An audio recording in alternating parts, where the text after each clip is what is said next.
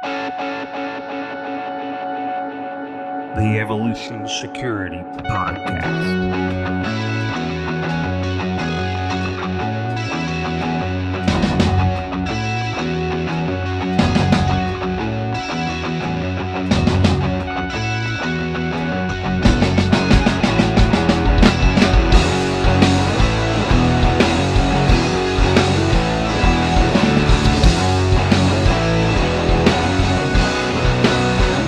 EvoSec Throwback episode. Hello, everyone. Welcome to the EvoSec podcast. I am here once again with my twin brother, Eric Davis. How you doing, man? Man, I'm doing wonderful. Coming off this nice long weekend with Nick, his family, my grandson for Thanksgiving. Man, it was wonderful. I'm not going to lie up front. I've got a sinus infection, so for the audience out there, if I sound funky, forgive me, especially when I'm enunciating some of my reading points here. But man, Aaron, it was an awesome Thanksgiving with family. How about you on Thanksgiving? Man, Thanksgiving is a blast. I love when Thanksgiving starts because it's the start of this month-long, a little over a month-long set of holidays that, it just screams and feels like just family. I really don't care what I get for Christmas. All I care about is taking some extra time off and spending time with my wife and my boys. So, and we have a tradition that we watch we start Thanksgiving night. The first movie is The Christmas Story, or I guess it's called A Christmas Story, with Ralphie and his carbine that he wanted to get. And then my wife and I always watch Christmas Vacation as we go to bed. But we literally watch a Christmas movie. We have probably 2 or 3 of them that go on throughout the day. We don't just sit there and watch them, but they're constantly going, man. And they're literally the only movies that we have going on through the time between Thanksgiving and Christmas night. So it's a lot of fun. Man, that does sound fun. Maybe we'll have to institute that. We watch both those movies. Those are my 2 favorite Christmas movies. As a matter of fact, just the other evening we were watching part of National Lampoon's Christmas Story. That's just a funny movie, man. You mean Christmas Vacation? Oh, what did I say? You said National Lampoon's Christmas Story. That's wrong, brother. Oh, man, that's jacked up. Yes, that's the cold medicine talk. I had it partially right. Yeah, that's all right. Well, hey, I just wanted to ask you something. Christmas Vacation. Yeah, go ahead. I just want to ask you something real quick. You're talking about your Thanksgiving time there, and a lot of people have heard Eric is right there in Special Forces land in Fort Bragg. And Eric, I was curious, have you ever seen a real live Green Beret eat something that would make a billy goat puke? That's hilarious, man. I actually haven't because I think my Special Forces brethren that are both in my neighborhood here and on post, they just don't. That's not a big thing. Of course, it's. I'm just talking about John Rambo in First Blood. Aaron, absolutely, it's funny. There goes the cough. Actually, in my craze of reading books, that book I've been intending to purchase for a while, and I knew that's exactly what you're referring to. Make a billy goat puke. Yeah, I think most of the younger men around me here would probably say, "Man, what are you talking about?" Well, cool. Well, so I think, Eric, you had something you wanted to read for us. Yeah, Aaron, I wanted to ask you this. Would you agree that the left likes to frame the Second Amendment and our armed citizenry as some radical new idea? Most certainly, in that that Heller changed the way we look at the Second Amendment, that it codified something that had never been believed before, which is a load of crap. It just solidified, at least partially, let's just say partially, what we've always known. So, but yeah, Yes. they do that. They like to act like it's a new thing, and yes, like you said, kind of a fringe deal. Well, and essentially, it's a radical idea for people that don't believe in liberty. So, real quick, let me read a piece from chapter 1 of The Dying Citizen by Victor Davis Hanson. It's called "The Peasants" is the chapter. The idea that without a middle class, there can be little participatory democracy, social tranquility, or cultural stability is not new. It is a poignant lesson from our shared past.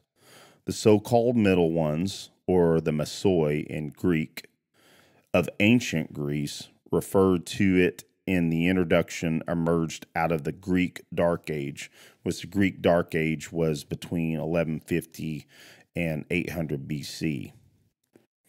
As viable farmers of small orchards, vineyards, and grain fields, legal citizenship in its beginning reflected the growing desires of these small yeoman farmers to protect and pass on to their children their property. That's a novel concept, right, Aaron? Property, which we know it isn't, but I think that's an important point. Yes, it is. Land ownership was the perceived font of all these rights and autonomy. Citizenship would have been impossible without this prior material security and independence. The agrarians, or the Dragoi, of many Greek city-states were the near majority of the resident population. They also owned and bore their own weapons. By intent, their military-grade arms and armor transcended the need for personal safety and hunting. And I'll stop right there, Aaron. You know, that's what some of the left uses sometimes. You don't need an AR-15 for hunting. The Second Amendment doesn't protect hunting at all. Not at all. Has nothing to do with it. So, yeah, I like that point he makes here. Quite logically, the first citizens of the West soon determined the very conditions under which the city-states militia marched as hoplite infantry in the phalanx to defend their polis. This revolutionary right of the citizens to bear top-grade arms, currently the most controversial amendment of the American Bill of Rights, and to determine when, where, and against whom they would fight, was also synonymous with citizenship at the very beginning of the West. That's pretty awesome, man. That was just after 800 BC. So an armed citizenry is not a new concept. It was a concept in Greek antiquity, and it was a foundation for liberty, man. What do you think of that, Aaron? Bro, on the opposite end, it is nothing new to disarm the populace. Exactly. Elites do not trust arms in the hands of the common people. A good example is, I think I brought him up on the last show, isn't it? De Blasio, isn't he? He was the governor. He's the mayor of New York City. Yep. Yeah. Okay. Yeah. Sorry, De Blasio. Sean Hannity was asking him, so do you believe it's a right to have a firearm to protect yourself? And he would not answer. And he kept saying, we have police officers and one of the best protection apparatuses there is with our police force. Kept asking him. He would not admit that it was a right, that you should be able to have a firearm to defend yourself. And again, that's one of those elites that doesn't like the proles to have their firearms. But of course, he's got armed security guards. We've said that stuff before, and but it still bears being said here. Again, that's what I like to say. I hear that amazing enunciation of the beginning, and I'm sure it was before that. That was just a codification several thousand years ago of an armed citizenry, and that it was liberty, and they were free to do it.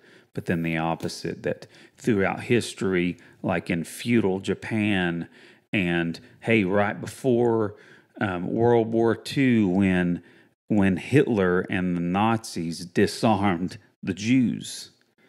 There's a really good book called Gun Control in the Weimar Republic.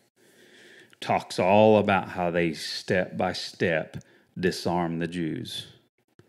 Again, someone's going to say that's a slippery slope, but hey, 70 years ago is not that long ago. 80 years ago. Not at all, Aaron. And essentially we know, and that's why I really brought this up, was that the concept in 800 BC or later was about liberty, about protecting their property and being citizens. And the word citizen is so much deeper than what we really understand today. And really that's what this was about. It was the beginning of the real concept of citizenship that unfortunately is not understood and upheld today, which we can talk on another time. But yeah, it's amazing to me that it's misunderstood, and the left always loves to push down that narrative of the citizens shouldn't be armed, and they believe that. They would love for us not to be armed, because then, frankly, they can implement whatever unconstitutional laws, and not laws, because we know they don't really they don't write laws anymore. Yeah. Actually, it's fiat through regulation and administrative state. Well, Aaron, the word bureaucracy comes from 18th century French, which means to rule from a desk or an office. Interesting. And actually, what I meant to say was fiat through agencies. Absolutely, yeah. So, which is the current vaccine mandate that's been held up by the courts that went through OSHA. Again, fiat through OSHA, the agency. So, enough about that. But Eric, I am looking forward to hearing this interview with Mike Seeklander. It's so awesome to get to talk to people like Mike. His level of instruction and understanding of how to run a pistol is sometimes just crazy to just listen to the depth of his knowledge. So, without further ado, let's go ahead and jump into this interview. We'd like to welcome Mike Seeklander to the show for a second time. Mike, how are you doing, buddy? I'm great, man, and I appreciate you having me back. I enjoyed the first time, and let's see what happens this time. Awesome, Mike. Well, you always bring awesome knowledge, and again, like we talked pre-show, your guys' support of us has been outstanding, and it's always awesome to talk with you. I'd like to point the audience before we go further. Episode 14 of our show, we had Mike on. It's an outstanding show. If you listen to it for any one subject, the discussion on visualization and match prep is well worth your time. So please go back and listen to that. I'll have that in the show notes for ease of access. Well, Mike, I first of all, also like to say that, man, it was awesome to finally meet you in Tulsa at Clinch Martial Arts. That was really cool. Appreciate you coming out there and watching us get our butts kicked a little bit. Well, I don't know if I saw any butt kicking too much, man, but I enjoyed coming out there, and it was actually a pleasure too, because I guess I didn't put it together that you were going to be there, or maybe you had mentioned it and I didn't realize it that you'd be at the exact same time. But It was nice to meet you as well, and it's always nice to see people, that are in these inner circles, whatever we want to call them, and actually get to see them in action and doing the work, and that's certainly something you guys do. Well, thanks a lot. It definitely is doing the work. We definitely want to walk the walk, the stuff that we espouse, and we want to make sure we're out there training. It was so cool. Heck, half the clientele there were listeners of our show. So it was really cool to meet all of them and interact with them, and now I'm kind of seeing what you guys go through. When you guys put your large events on and your camps, it's like really cool, the people that listen to your show and they interact with you just over this medium, and then to get to meet with them and train with them on the mats and in combatives and all that stuff is super cool. Yeah, man. We haven't done our warrior camp for a year now, or 2 years, because of COVID and all the weirdness. We will, unless something gets crazy, we will be coming back next year.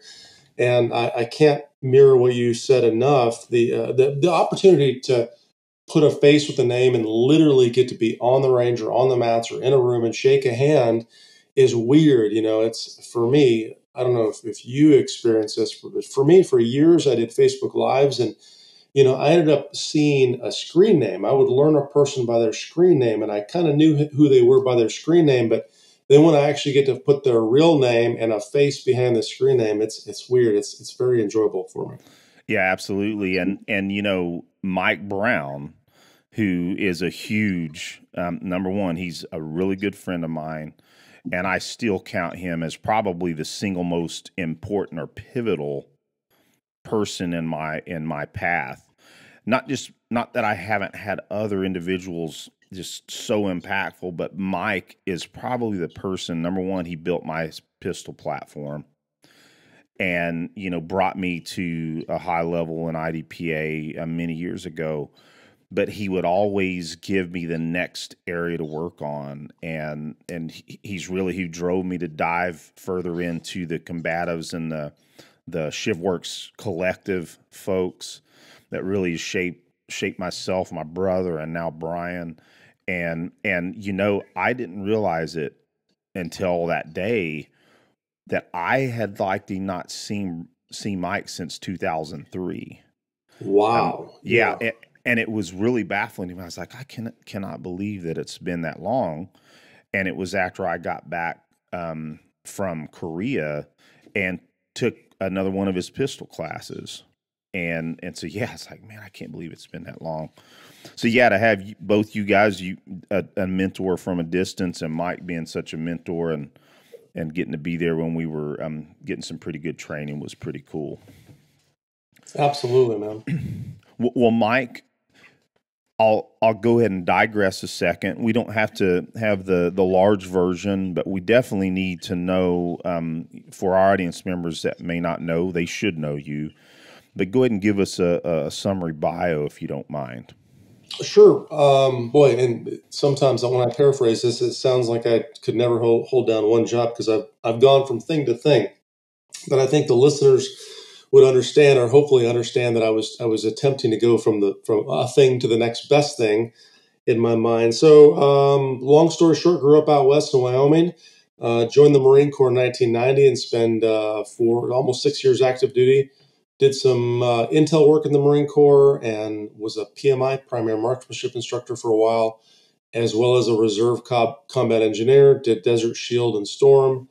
After the Marine Corps, I had a huge love of law enforcement and kind of wanted to get into that. So I did the Knox County Sheriff's Office in Tennessee, and then the Knoxville Police Department, and then got hired by the Air Marshals right after September 11th, actually in December of 2001, which is weird. That was 20 years ago this December-ish. I think that's the right math. Anyways, did the feds for a while, ran the training program. I was the lead handgun instructor for the Federal Air Marshal program, and then moved on to FLETC, which is the Federal Law Enforcement Training Center. Now, while I was doing all of those things, I was competing at a pretty high level and eventually became a sponsored full-time, well, let's call it part-time professional shooter, because I teach full-time and I develop materials full-time and compete, I would say, more part-time. But I'm sponsored currently by Wilson Combat, have a few national titles, one IDP world title, one Steel Challenge production world title, technically, I guess, some bug titles, and I compete and fight and shoot and do a bunch of things like that. So I've been doing this for a long time, which is weird. Like you said, you haven't seen certain people for a certain amount of time. I was just at a training venue and met some FAMs that were not even in the agency when I left. And when they found out who I was, they were kind of say, give me this. Yes, sir. Talking to me like this old dude that had been back in the past of, and I'm like, I guess I was. It was 20 years ago, which is weird. So anyways, that's me in a nutshell. So let's talk about the bigger circle. How did that come about? And give us a description of what you guys are doing, and we'll hit more details in that.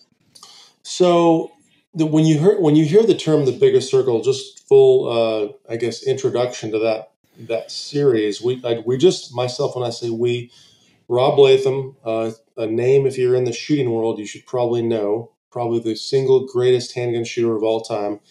And I filmed and released a video series called The Bigger Circle. And the Bigger Circle concept came from a class we developed, 3 or 4 years ago. And the concept there is every performance-related principle falls in one bigger circle. And what we find is people tend to hold on to their venue. I'm a defensive shooter. I'm not a competition shooter. Or I'm a competition shooter. I'm not really a defensive shooter. Or I'm a tactical shooter in the military or law enforcement. What you find is when you explore the principal techniques utilized to shoot fast and accurately with a handgun, if speed and accuracy are both important to you, they all fall within this venue of the bigger circle. So we teach a class together. If you're a cop, law enforcement, you're welcome. If you're a competition shooter, welcome. If you're a defensive gun handler, you're welcome, and you will learn how to shoot better. Because the end byproduct, all of those shooters, I think, desire is shooting better, shooting faster and more accurately. That's the bottom line. And then we, of course, decided we're going to film the video project, and that was a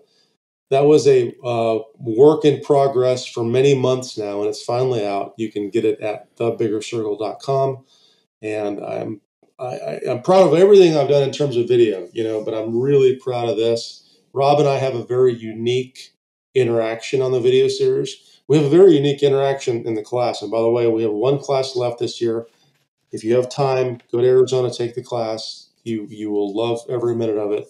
But it's a very unique video series, and I think that I hope it will be the gold standard in high-level handgun performance shooting. At least Series 1. We have some other series in the works as well. So, well, Mike, I would definitely like to unpack quite a bit of this if we can. However, let me comment. You kind of made me think about my thought process as a little redundant there, but you guys, number one, your interaction complements each other. You guys, number one, are master instructors and teachers. I mean, we'll just use that. I like to use teacher rather than instructor, especially at your guys' level. When you're teaching a technique and Rob comes in and says, "Hey, Mike, can I go ahead and demo or provide some other input?" It's completely complementary and another way to think of it. And being an instructor myself, don't hold a candle nearly to you guys.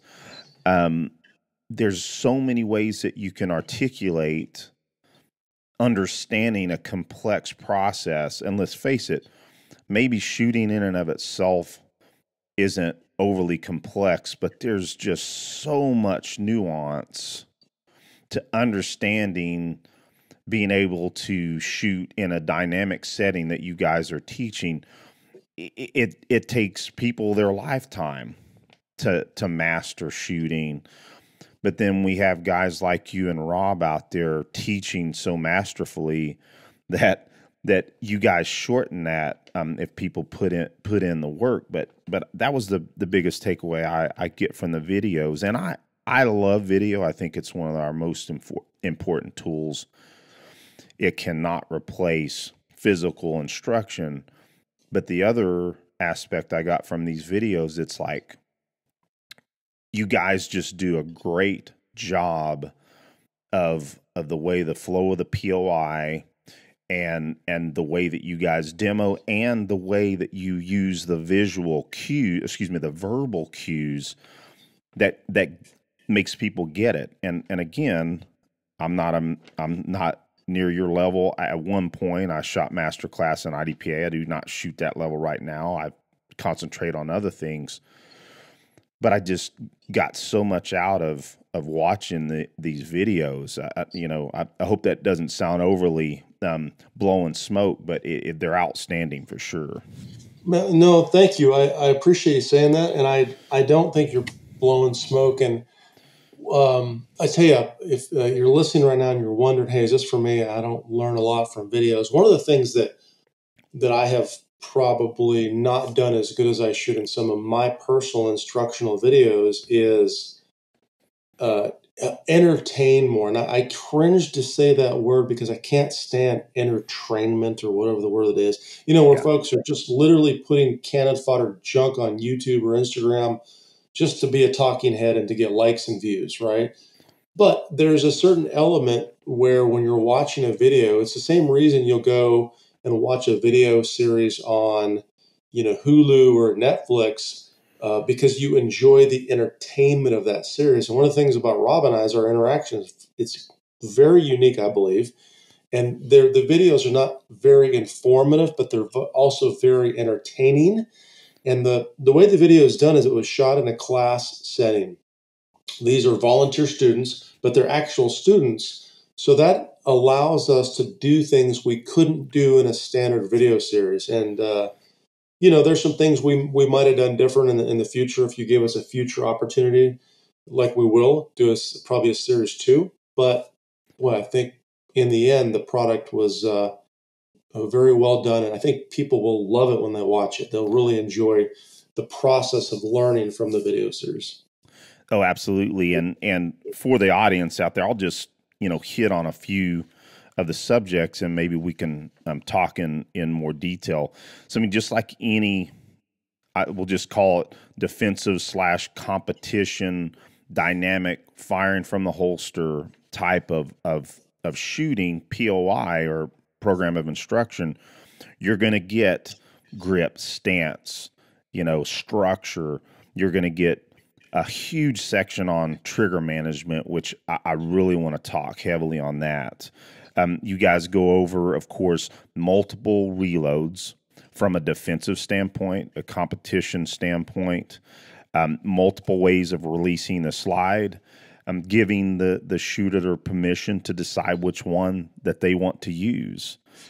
Off-balance shooting, of course, one-handed shooting, the draw stroke. So those are the I would say the broad subjects, but you of course go through so much more that we can't really cover on the air because it'd be a 5-hour show.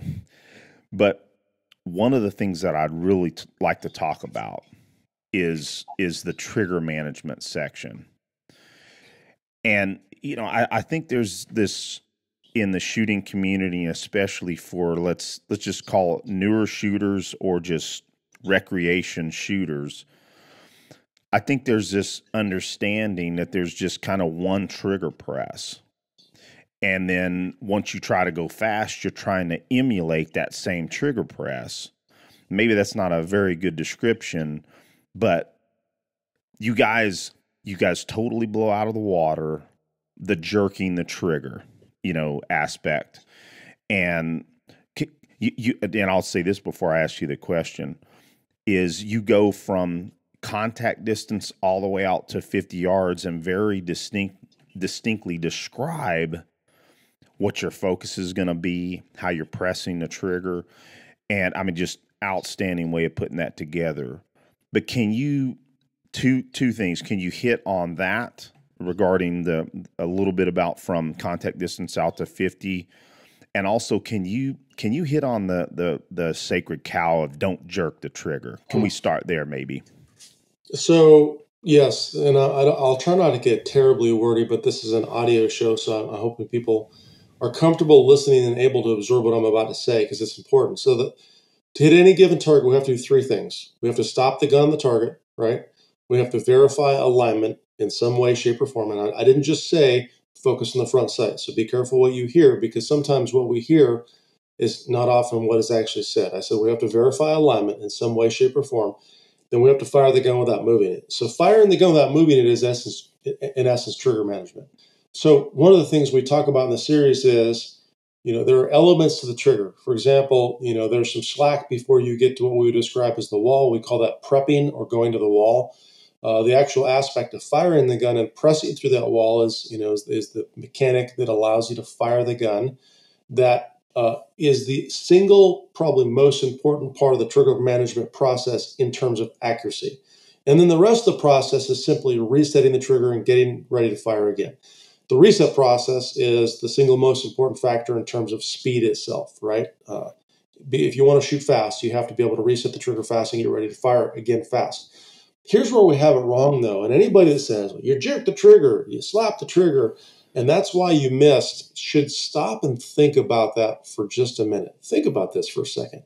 So we're holding a handgun with one or two hands, and we're supporting the handgun in theory with a standard grip, which means you have three fingers in your palm on the grip of the handgun. The trigger finger is therefore in contact with the trigger. And you're going to tell me that by slapping the trigger or jerking the trigger finger with its strength is overpowering the other three fingers and the entire hand. No, that's not the case. The people miss because they move the gun. It has absolutely nothing to do with jerking or slapping the trigger. Now, I will tell you, some shooters and new shooters that jerk or slap the trigger are in essence jerking or slapping the trigger. And the end result is a miss on the target. But guess what? The miss was not caused necessarily by the jerk or the slap.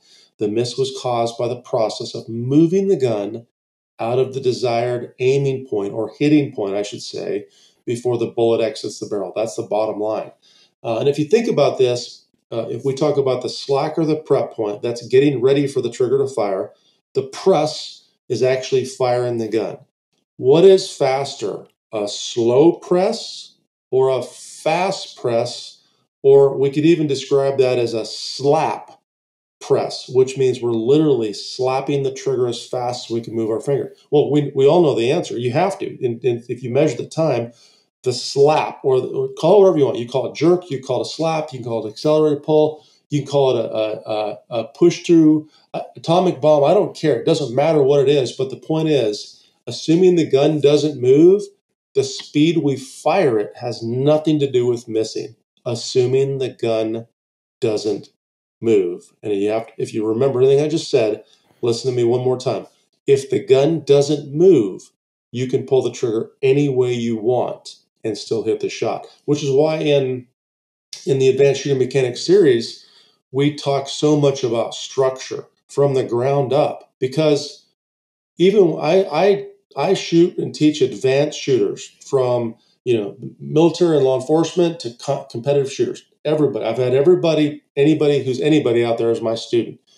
And I still see high-level shooters violate structure principles that allow their body to be moved by the gun or allow their hand to move the gun when they fire it, in the end result missing a shot or missing what they're trying to hit. So that's, kind of in a nutshell where we go on trigger management. Of course, we get into the nuts and details in terms of trigger finger position, trigger finger distance, what should move on your trigger finger, what shouldn't move on your trigger finger. And like you said, we could talk for 2 hours on that. Well, and I've got my SIRT pistol here with me right now, which you guys used a lot in the video. And so when I just for the audience, I can describe several of the drills that Mike and Rob have the students go through. One of them, you mentioned the accelerated pull.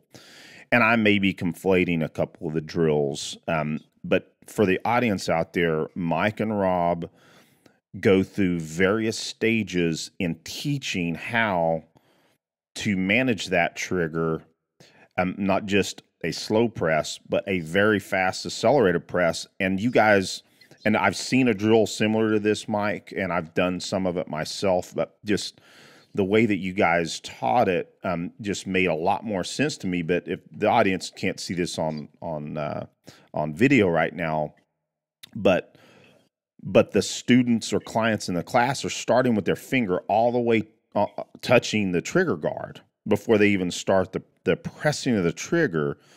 And Mike and Rob have the students go through, okay, they're going to aim. And then when you guys said fire, they're pressing all the way through as fast as possible. And you guys are showing them that that as long as their structure is solid, their stance or grip, proper grip pressure, and they're just accelerating through that press, and you're proving to them that they can do that within reason and still not miss. Now, of course, there's also opportunities that you guys do awesome when you find some of the students that need some help, and you stop and you start to correct and coach that again brilliantly and help correct the problem. So again, to describe to the audience, this is some of the information that you're going to get out of this video that's just outstanding. Sure. Yeah. And if you are one of my members, I have two membership areas, competitive and defensive, AWS, coin members, and ACSS. And I talk about the accelerated and the control pull. And we have great content. I have great content. But one of the things that I didn't have was a second student or a second instructor or a second person to interact with on some of those videos. So in these videos, I think one of the hidden gems is the live fire coaching, because every video has a lecture, several drills, and then a full live fire coaching segment where you watch us run the students through the drills and coach and give individual students feedback. And Rob and I are both doing that. We have a camera on each of us. That, I think, is probably the gold nugget for most shooters, especially advanced shooters that have quite a bit of experience to see that happen. Oh, it's excellent. I learned a ton from just watching you guys coach, and just cues and mental cues for myself, and frankly, as a trainer myself, in ways that I can articulate things better. And I'd also have to digress a second. I want to make sure that even though I described that one trigger press drill, you guys also then bring it all together to where when you're shooting fast, you guys are very much articulating that you're still taking up the wall and then pressing through the rest of the trigger press quickly. And that's the controlled trigger drill, correct? The controlled trigger press, correct? I might have the... Exactly. Yeah. So we use the names that I've used in my previous videos. We call one method an accelerated trigger pull. The other is the controlled trigger pull. And those, full disclosure, those terms actually came about many, many, many years ago with Phil Strader, a buddy, and I were actually teaching a class. And we decided to label the trigger pulls. And he said, well, let's call them, we're calling this controlled. I said something like, well, let's call it a controlled competition pull, or CCP, and one was an ACP, an accelerated competition pull, or whatever, something to that effect. Phil and I were teaching a class, and then later on, I just called them controlled pull and accelerated pull, meaning that with an accelerated pull, we're literally pulling the trigger as fast as we can and not moving the gun. With a controlled pull, we're taking the time, to take the slack out of the trigger, go to the wall, only because the alignment process is still happening. So the only time we're going to use a controlled pull, if you're hearing this right now, is if I'm still aligning the gun, like figuring out if the dot is where it needs to be, or the front and rear sight target relationship, or what they need to be. So if I'm aligning the gun, if it's that hard of a shot, I'm going to use a control pull. If not, I'm going to push right through the trigger. Yeah, and then you guys go again, kind of hitting back on what we kind of talked about earlier, is how that process works from various distances as well. Even though it's the same, the concentration points are slightly different, especially at 25 or 50 yards, how that process works, and you guys teach it excellent in the videos. But Yeah, Aaron, just to add, I want to, absolutely. it's just a naysayer point. Someone is thinking, well, it's easy to do on those competition pistols or 1911s or whatever. Here's the bottom line. The principles are exactly the same. I don't care if you have a 2-pound trigger or a 12-pound trigger. The principles are the same. I will certainly admit we all understand. Everyone that has ever shot a gun knows that a 2-pound trigger is easier to pull than a 12-pound trigger. However, the principles are the same. I can accelerate through a 12-pound trigger. I can accelerate through a 2-pound trigger. It's going to be slightly easier for me to accelerate through a 2-pound trigger or 3-pound trigger, which is why we shoot lighter triggers on competition guns. But don't, if you're in your mind thinking right now, or maybe you tell this someone you heard this on a podcast and they're a naysayer, well, it can be done on competition pistols, but it doesn't work on the carry gun. Baloney. That's baloney. That's wrong. Absolutely. It's not a fact. Yeah, great point, Mike. And the reason I'm spending a lot of time on the trigger portion is because, frankly, especially newer shooters, they're going to be concerned about the whole facet. Hey, I'm trying to learn how to draw correctly. I'm trying to learn how to reload the pistol. I'm trying to get all this stuff done quickly. Obviously, that's super important. What I will say is if you're under the proper tutelage of a good instructor, and they teach you draw stroke, they teach you the efficient methodologies of reloading a pistol, whatever type of reload it is, you can do that in dry fire, and if you put the work in, you're going to master that. I think the hardest thing for all shooters to master is what we're talking about, and that's the pressing of the trigger. And what you guys are teaching it just is a really good way to get people on that right path correctly. Sure, I agree. It is in essence shooting. When we finally brought the gun and stopped the gun on target, verified alignment to fire it requires, that I always say, and I like to tell my students, good trigger control is good grip control. That's what it is. Awesome. So assuming you're doing your job with your trigger control is good grip control by not moving the gun. So awesome, great axiom there. And that's the other thing I was going to bring up. Two things. You guys state, some awesome axioms for all facets of this dynamic shooting platform. And at the end of every single video, you guys have awesome summary notes. Yeah. That, like, if to me, what I've been doing, I'm sitting here looking at my notebook from watching the videos, and I made it a point to write down those summary notes after every video. Full disclosure, I haven't been able to watch every single video. I just got it Sunday, and I wanted to spend time on all of it. But I take the time to write down those exact statements because there's so much mental cue in those summary notes that are awesome. That again, I think it's very important for especially newer shooters and advanced shooters alike, that the mental side of understanding the process is one of the hardest parts. Would you agree with that, Mike? I do. Yeah, I completely understand that. And not only that, but the problem, the mental side comes from the fact that there's also a significant amount of confusion out there. Exactly. A huge number of instructors or so-called instructors are doing students a disservice by just repeating what they've always heard. I call them parrot instructors. They're parroting what they've already heard. They're not exploring. They're not able to really give their students the why behind the details.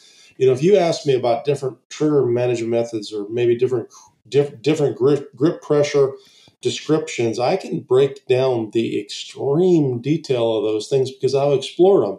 And I didn't accept any truth until I had experimented as far as I could go with that process. And I'm still experimenting. And I think that's why the new shooter, has trouble sometimes because they don't really know what or who to listen to. And then number two, they're trying to wrap their head around this whole thing that is a simple process in theory to say or to teach. It's not an easy process to do, and it requires some fine-tuned myelination, some skill sets. I mean, you're, I believe, a musician. How many, Right. reps does it take to hit a drum set or strum a guitar or whatever else and do those fine details? And the end user just hears the music and they're like, oh, it's beautiful music.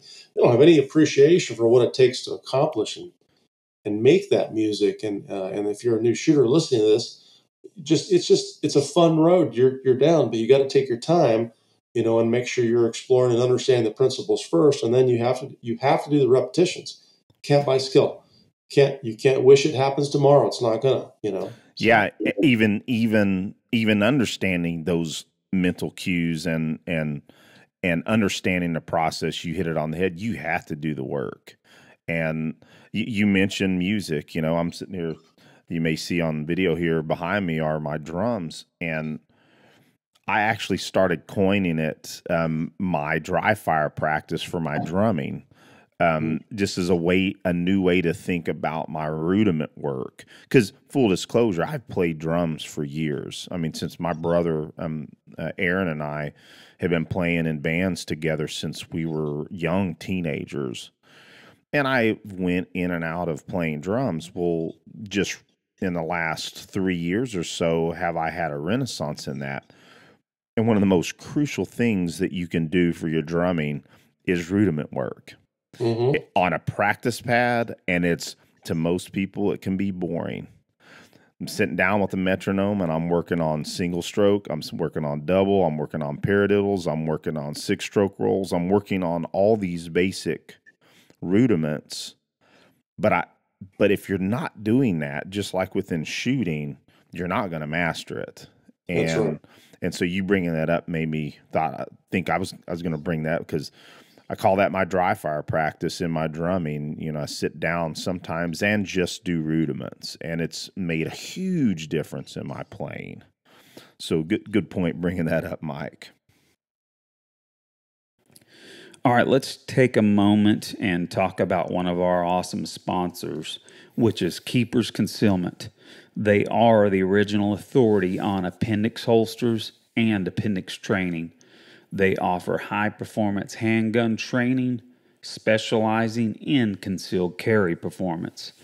I just have to say that I took and highly recommend Spencer's AIWB class. It is full of info, how to set up your appendix rig from the proper holster with the proper features all the way to the clothes that you wear.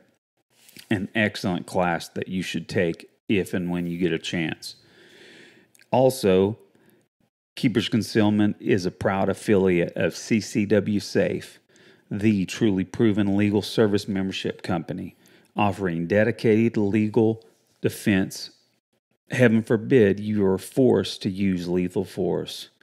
Now use code KC10OFF, that's KC10OFF, and check them out at ccwsafe.com/keepers.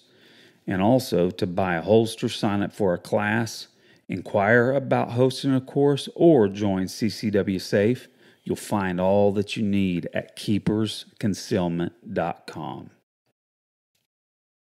One of the other things that I think that I'm going to continue to get out of these videos, you hit it on the head, is I get a kick out at the jokes that you guys, I mean, and you guys will do these replays, like you or Rob will say something, and you guys will stop the video, replay, and it'll slow down.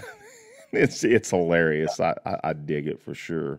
Yeah, we did want to have some entertainment factor. We wanted our viewers to have fun. Just like in our class, our students have fun. They have a blast in a 3-day class. And we wanted our viewers, the video series, to have fun as well. So, well, where is the location in Arizona?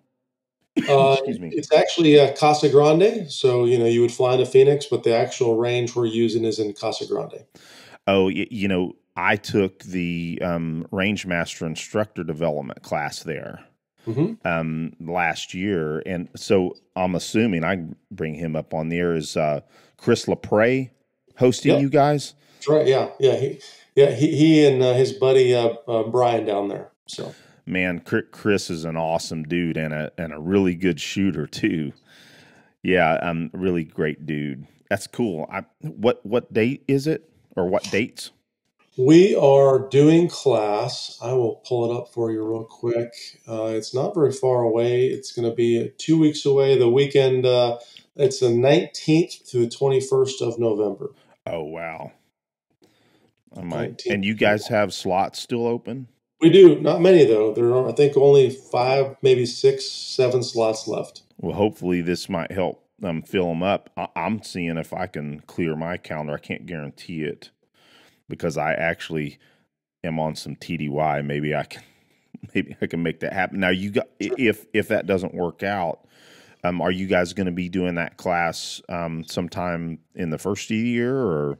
We are, yeah. I don't know the dates yet. Rob and I will sit down and talk about the dates. We actually have a bunch of requests now. They're starting to build up, so we'll see what we do next year. But yes, there will absolutely be several bigger circles class series next year as well. So, well, awesome. Well, I guarantee you this: myself and Aaron, possibly Brian, we will make it to that class if it not be this upcoming class.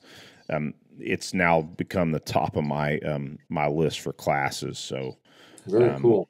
I'll definitely be in it as soon as I can.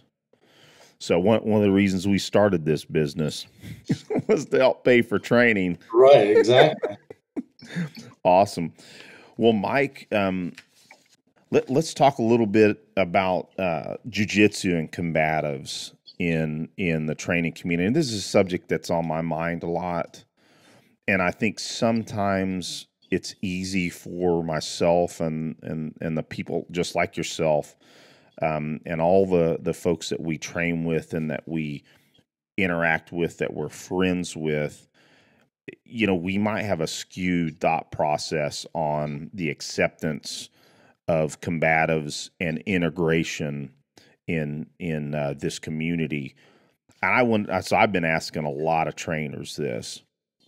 Do you think that there is a growing acceptance, specifically in the firearms community, to more combatives and training and integrated, such as bringing in the scenario based training, the jiu-jitsu, the weapons based grappling stuff? What are your thoughts on that? I don't know, man. To be honest, in terms of that subject, I think that, well, let's in the broader view, I think that we're seeing acceptance in certain areas. I'll go across several. Actually, I'll get outside of your box here. First of all, I think the defensive and tactical minded shooters are embracing competitive shooters and techniques and competition. That's happening. I think the defensive shooters out there that are serious about defending themselves are starting to embrace combatives. Some of them might have been introduced to what we would call gun grappling or integrated weapons combative, integrated combatives. There's a lot of different terms for it. I think they're starting to understand the importance of that. The serious student of the game is already doing that. They've been doing that for a while. But I do think the people that are a little less serious understand the importance of learning some small things. I do think the average person, though, if you look at BJJ as a whole, jiu-jitsu as a whole, and MMA, in the public now, a lot of people do it. So at a minimum, let's just assume that this average gun-carrying defensive shooter does train BJJ somewhere and has never done integrated, grappling and combatives with a weapon. He's still ahead of someone that's never done any kind of BJJ or combatives. I will tell you, though, I'll flip that on the other side, though, and shout out to all you BJJ fighters that probably aren't listening to this podcast, because if you listen to this podcast, you're probably a shooter too. But I think there's a bigger base of BJJ fighters and people that train that don't and haven't embraced the firearm and the edge weapons and less lethal areas of self-defense that they should. I wrote an article a long time ago. It was "Don't Bring Jiu-Jitsu to a Gunfight." And it was just, to point out that, yeah, you might be a black or brown belt, and that's an incredibly high level, and end up in a store and be 8 yards away from someone that comes in with a shotgun and have nothing that you can do, because guess what? Jiu-jitsu is not going to solve the problem then and there, unless you can get to contact range. So I don't know if I answered your question, man, because I don't know if there's any way for us to answer it. I think, and I would hope, that all of these cultures of self-defense cultures are starting to embrace the other facets of that. That's why we started the whole American Warrior Society, was to try to introduce people that self-defense is a big pot. It's a big stew. You can't make stew with just chunks of meat. You got to make stew with some broth and some meat and some carrots and some potatoes and maybe some seasoning. You need a little bit of everything to be a good defender. Well, Mike, you just hit it on the head, and I was actually going to bring that point up, is that American Warrior Society and what you and Rich have been doing, both with the podcast and your business, I think is a big part of that. And we said it the last time we had you on, you guys are a big reason why we decided to do this, because we felt like, okay, for our little piece and where the areas that we are, I think it's so important for this networking piece to take place.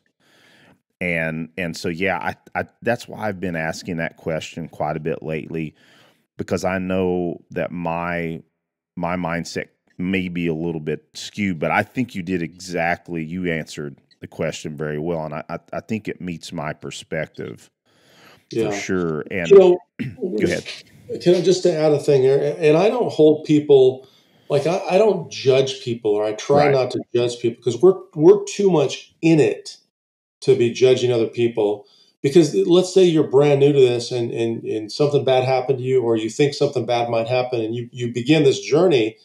You might respond to me, who says, "Well, man, you gotta get a gun, you gotta learn a gun, and you gotta learn gear, and you gotta do this, and you gotta draw, and you gotta dry fire, and you gotta go to classes. Then you gotta maybe start in some MMA or combatives training, BJJ or whatever else. And then you gotta integrate and buy a red gun or a SIR pistol and integrate. And then, do you carry a knife? Do you have any idea how to use a knife? And by the way, a great solution so you don't have to shoot someone is to spray them with pepper spray." So the point there is, it's really a very dedicated journey for someone that's brand new.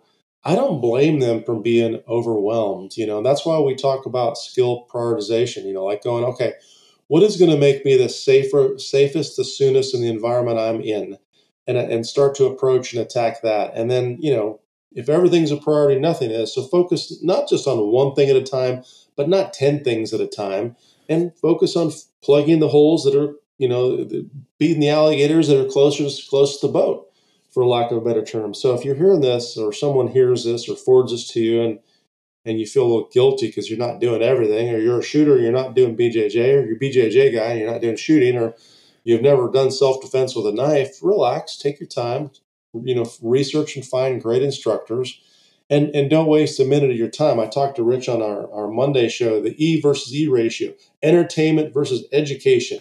So if you're spending too much time on entertainment, well, guess what? You need to pare that down and spend more time on educational stuff, videos and training and classes and whatever else. So, yeah, that's an excellent way to put it, Mike. And you're correct.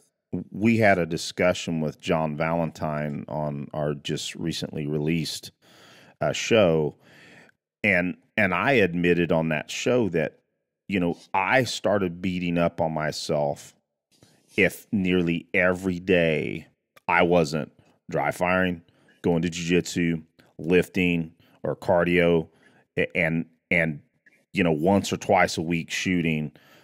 I was actually starting to mentally bring myself down. Yes, because I wasn't, because you have a day job, you try, and for a long time I was keeping that up, and then I realized it's like, there's no way I can carry that on for perpetuity. And frankly, Mike, I heard you talk about it one time where, and I don't want to, think that I'm quoting you, but I do believe I remember you saying that you felt it was hard for you to stack all of what we try to accomplish in one day. And maybe you can hit on that, your thoughts on that, because I definitely got to where I'm like, okay, I'm going to jiu-jitsu today. I might have worked out in the morning, but you know what? I may not dry fire today. I may drive, I have a schedule, don't get me wrong.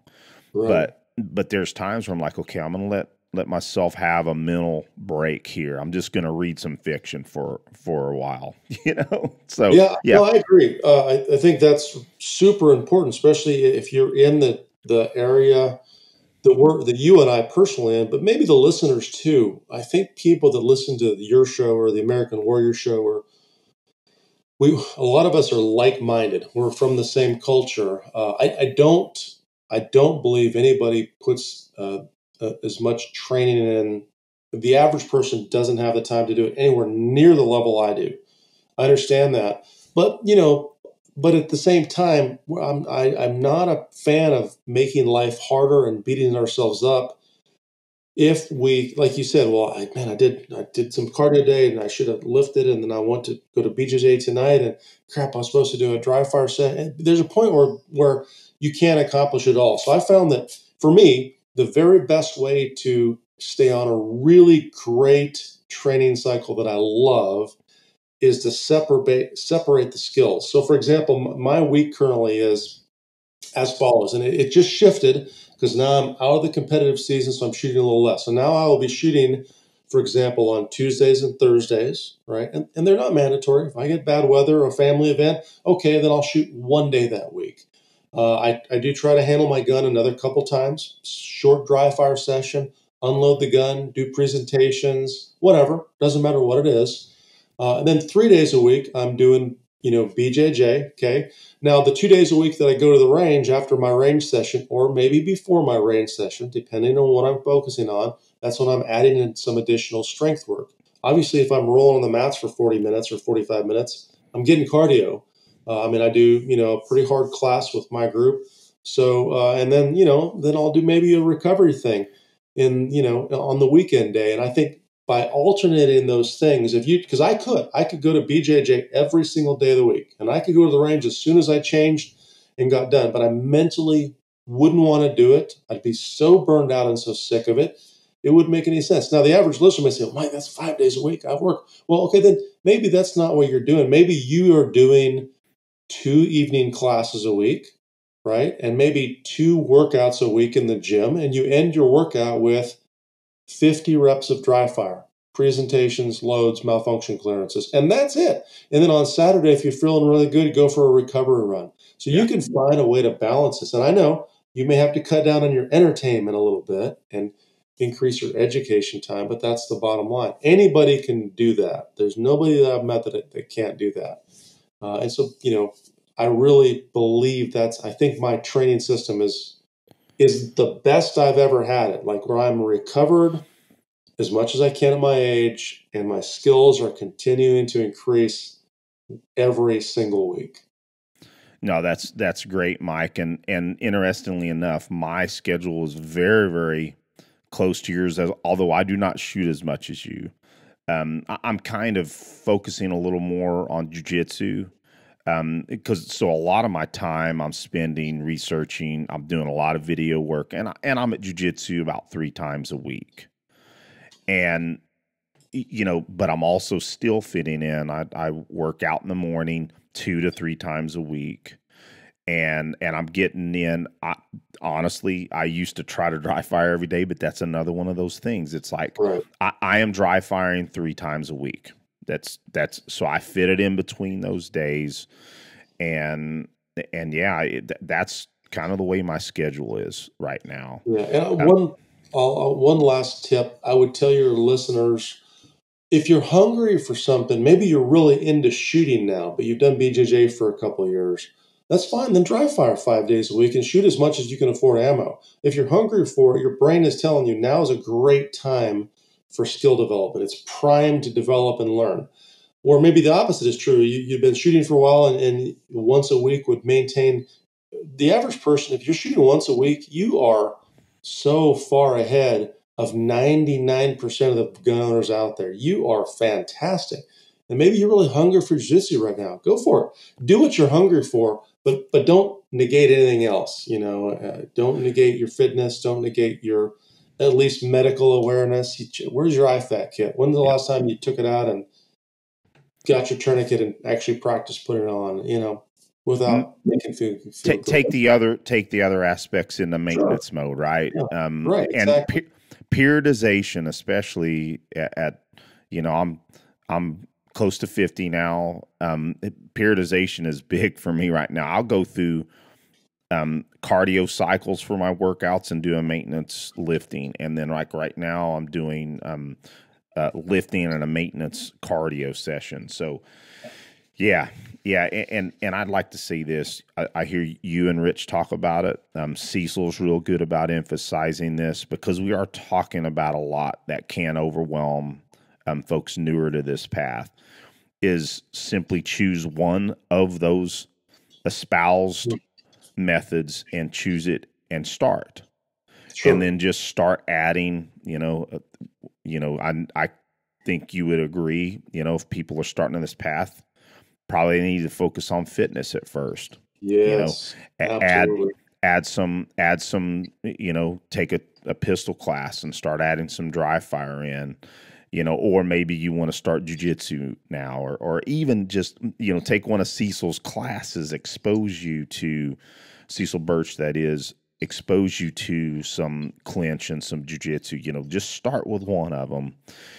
And just add a little bit at a time, and it won't be so overwhelming. Yep, I agree. Well, Aaron, let's talk about Origin. Man, Origin supports the path we are all on with the best jiu-jitsu gis on the market, rash guards, spats, and after workouts, Jocko fuel supplements like Molt Protein, krill oil, and Joint Warfare help us recover. And Aaron, I'll stop there.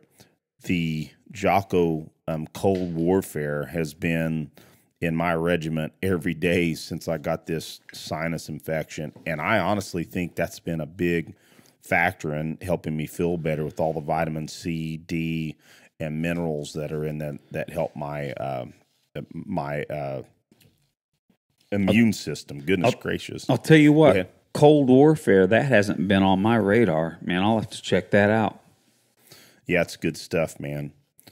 So earlier this week, a couple of my buddies at jiu-jitsu approached me about making a gi and rash guard order. So I've got this big order for this week for all of us, including myself. I'm going to go ahead and throw on a path gi. My buddy Chris, he brought in his path gi, and Aaron, that's the first time I've actually, touched and checked out the path gi.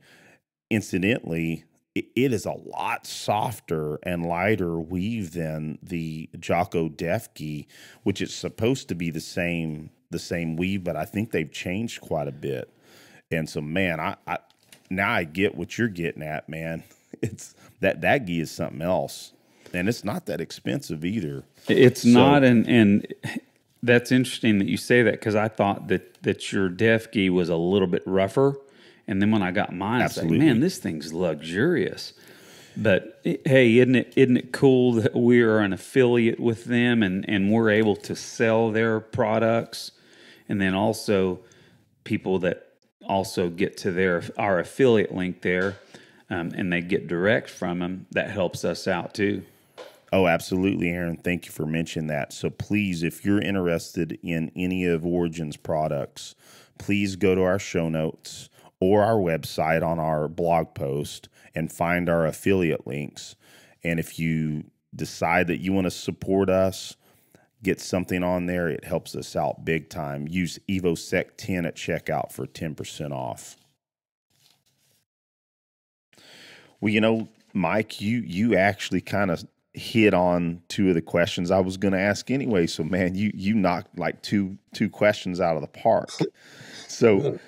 So we are kind of getting to the close of the show. So now let's hit a little red meat for our folks out there that like gear, if you don't mind. Sure.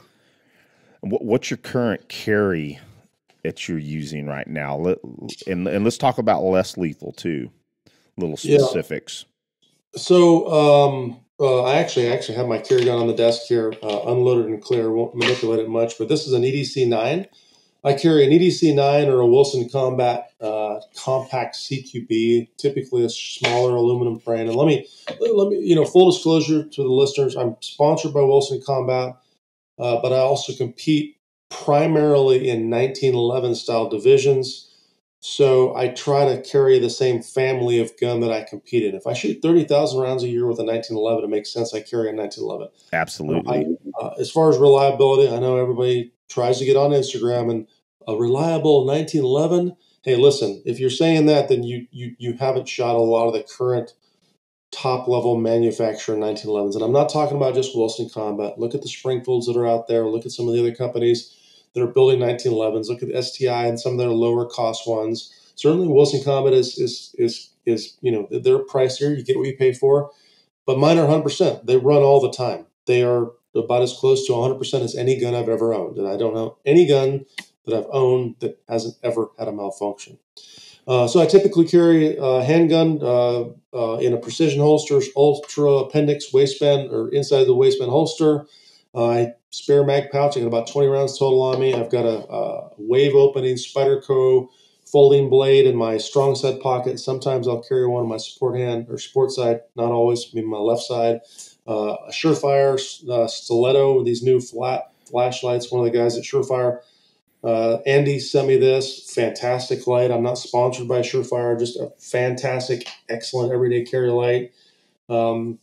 I don't normally carry pepper spray on my person like every day, but like I have a pepper spray in each of the door components of my car. I have one Velcroed near the gear shift as well as a couple other things. And then like if I'm downtown or in a weird area or have to move from the vehicle to a restaurant, I'll typically unvelcro that. I'll carry that in my hand.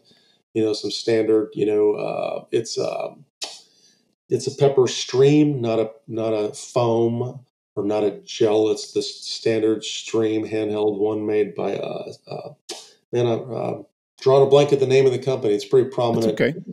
Pepper spray company. So that's my normal carry. Always have a light on money. Always have a gun. Always have an edge weapon. If I can legally do so, I guarantee I have those things on me. Nice. A couple spare mags in the car, and sometimes I'll have a rifle in the car as well. So there you go. Because we carry a pistol because we can't conceal a rifle, right? Yeah, that's right. Yeah. Well, the interesting thing is I can do a lot with a pistol that might be difficult with the rifle. I think the average person I think they would have a harder time fighting and defending a rifle in a close quarter situation than they would maybe with a handgun, believe it or not. So. Oh, absolutely. It's why, and I can't speak from experience. I'm not an operator, never was as a soldier myself. But yeah, that's why a lot of folks, I'm sure, including yourself, sometimes sling the rifle and the pistols out in close quarter situations. So certainly something that's very understandable. That sometimes the tactics and the techniques change, dictated by the environment, right? Sure, absolutely. Well, Mike, that's great, and you reminded me something last night when I was transitioning between my jiu-jitsu gym and my car. I was actually driving my wife's car at the time, got good gas mileage. With the current gas prices, I'm not driving my truck as much. But it's that transitional space that we always need to be aware of. And you mentioned your pepper spray. It's like that was an instance where I had to park and there was no illumination in this good portion of the backside of the parking lot, and I took my pepper spray out because it's like and in those instances when, especially in transitional space, that pepper spray can be very valuable tool, and for our audience out there, sometimes those are the times where we really need to be cognizant of that stuff. So, well, very cool, Mike. Well, listen, I've taken enough of your time, and we've got a lot of great content on this show. I really greatly appreciate your time and your wisdom and your mentorship. And I can't wait for us to get in this bigger circle class. Again, it's now on the top of my shooting class list for sure. Sweet, yeah. Well, you'll enjoy it. It's a great class. I think anybody who takes that class would leave having enjoyed and learned a large amount of material. So, oh, I guarantee it. I'll go on record to say that I think it's going to be one of the best shooting courses that people are ever going to get a chance to take. Just from what I see from it, and I've taken a lot of classes about shooting mechanics and competition and tactical. And I think, and again, just like you guys said at the beginning of the video, doesn't matter the arena, the shooting's still the same. sure, absolutely, man. So cool. Well, listen, Mike, you have a blessed evening, and we'll certainly love to have you on a third or fourth time if you have the time. So have a blessed evening and enjoy the family, okay? Thank you, folks, and thanks, folks, for listening, and stay safe out there. And I will add towards the end, I will have all Mike's contact information in the show notes as well. Have a good one, Mike. Thanks. Well, Aaron, I think it's about that time for a little bit of accountability. So this week was kind of a unique week for me and probably for you as well with Thanksgiving. So had a little bit of an abbreviated set of workouts, but still got after it. I had 2 home gym workouts. I had 1 hour-long functional cardio workout, mixing rowing, treadmill, pull-ups, and kettlebell circuits, keeping my heart rate between 120 and 150 beats per minute. My other workout, and I'll emphasize this, if folks out in the audience, if you're serious about jiu-jitsu and you're not doing solo drills on your own, I really recommend that you do. So my second workout was a mobility and jiu-jitsu solo drill workout, and mainly trying to make sure that I'm keeping my back mobile, keeping my hips and my psoas moving and gliding easily. So I focused on that, kind of taking it a little bit easy that day. But I did a lot of leg pummeling, leg scissoring, guard retention, emulation, shrimping, bridging, shoulder rolling, and inversions, to name a few. And man, every time that I kind of forget doing that stuff on my own, I'd kick myself in the butt. So that was a good session, and it works the heart rate up too. If you do it right, I mean, you can certainly get your heart rate up for sure. So jiu-jitsu this week, we primarily worked on submission escapes, and I think that's something that sometimes gyms don't do enough of. And our instructor Lee brought it with some really good submission escapes, so that was a lot of fun. But kind of the highlight of the week with jiu-jitsu was we had Black Friday open mat, and the emphasis was black geese was the theme. That's and so cool. I thought it was cool as well. Sorry about that, buddy. And so we did some work on the side. Myself, Chris, my buddy down the street, we worked some top lock, arm lock, and triangle setup stuff, and then got some excellent rolls with some awesome people, some folks that I hadn't met before. Real safe rolls, purple and brown belts. It was a lot of fun. So burn off a little bit of that turkey and green bean casserole and stuff I normally don't eat, but I certainly dug in on that. I'm sure you probably had some of the same. Most certainly. That was a lot of fun. And so, goodness. So for dry fire, Aaron, my son Nick real well. He's a solid shooter, solid in jiu-jitsu and combatives. And when he was growing up, it was tough to get him to dry fire. It's oh, Dad, I don't really want to do that, And so again, being now he's a Marine Corps firearms instructor, that's a big part of the program. Yeah. And also he's helping us teach classes, doing an awesome job. And he and I did a fun dry fire session this last week where I showed him how I was breaking down the draw stroke and reloads in micro drills and encompassing it all together. And also I showed him some of the trigger drills that I've been working based on some of the instruction on the bigger circle videos that we talked about in the interview, and using the shot timer to compress the time was really enlightening for him.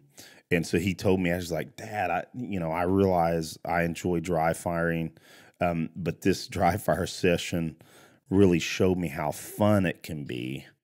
And I forgot to digress. I showed him a transition drill on all my scaled down targets. So it was a lot of fun. And just to have him around for that was really cool. Excellent. Well, man, I think that does it for me, man. What you got? Well, so, the last couple of weeks, I haven't been able to do a whole lot because I think we've talked about it in the last episode that I was having cataract surgery.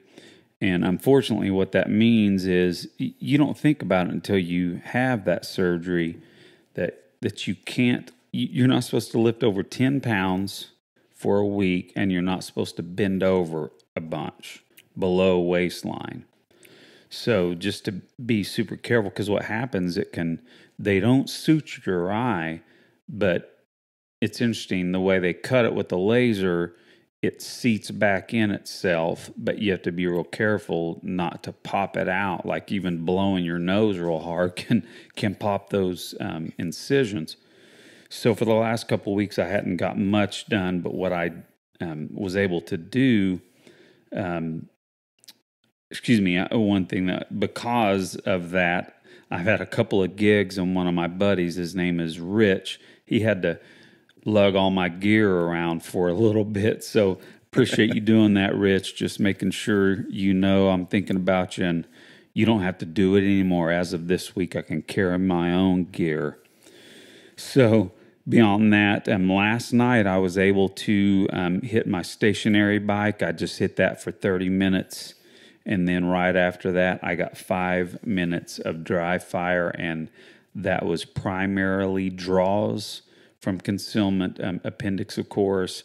And then I did some transition practice between a couple of B8s. And let's see here. And as of tonight, I'm starting intermittent fasting again. It's, you and me both. Yeah, just to be frank, with my wife's surgery and my surgery, it's kind of thrown the discipline off, just to be frank. And so I need to get back on it. And that started yesterday.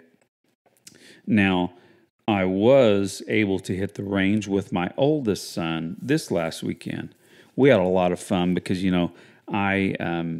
I have a Glock that I put together, and it's mine. It's in the safe, but it's his. It's his Glock. He gets to go shoot, and he was real excited to get to do that. And for the first time, we shot his.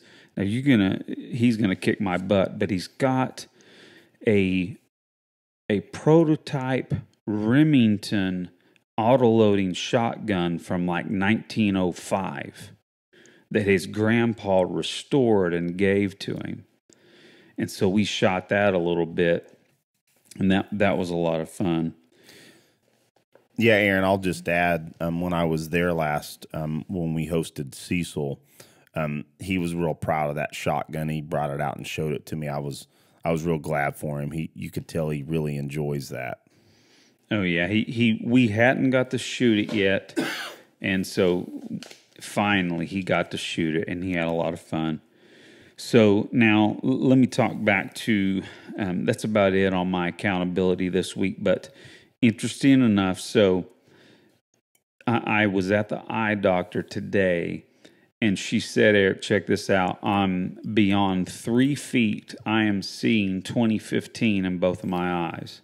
Man, that is awesome, Aaron. It's wild. I don't know if I've ever seen like this. I must have been a little boy when I could see like this. But here at 48 years old, to have that kind of vision, it's pretty awesome. I can see the crosshairs on my scopes, detail that I never even noticed on my Vortex 3 to 15 that's on my bolt gun. I didn't even know on the mill dots there and let's call it the Christmas tree, right? There's numbers on there that I never even could see before. So real exciting that I can see all that detail now. But here is the kicker, and I mentioned it on the last show. But as of today, my doctor, who, by the way, is a shooter also, she said, finally, I just said, okay, am I ever going to be able to use iron sights again? And she said, Aaron, no, your vision will improve a little bit more, but it's never going to be good enough for you to trust at any responsible level to run iron sights. So I am going to have to, my favorite small carry pistol is a Glock 42, which is 380, and I had to look around for some places that would even mill on it. But I found, C&H that makes those really cool plates, which you put one of those on a Glock MOS, it really soups it right up.